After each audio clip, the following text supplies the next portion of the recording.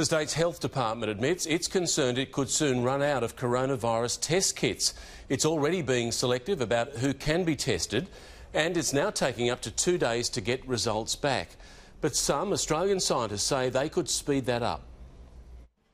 It's a portable lab that can test for coronavirus fast, according to manufacturers. You get a throat swab, within 90 minutes you get the result, as opposed to going through the system now, which could take two days. Assembled on the Gold Coast, these test machines could be set up in airports, hotels, nursing homes, regional towns. We can slow that curve even further by preventing individuals from spreading the virus to others and therefore bringing more of a burden on the current testing regime. New South Wales has one of the highest COVID-19 testing rates in the world. The current process is slow and swamped. Medical supplies now closely guarded, with concerns we may soon run out. There is obviously a lot of international competition, and you would expect us to be prudent to make sure that we do retain sufficient stock as a contingency. Health authorities admit they need to find a way to get results back to patients faster.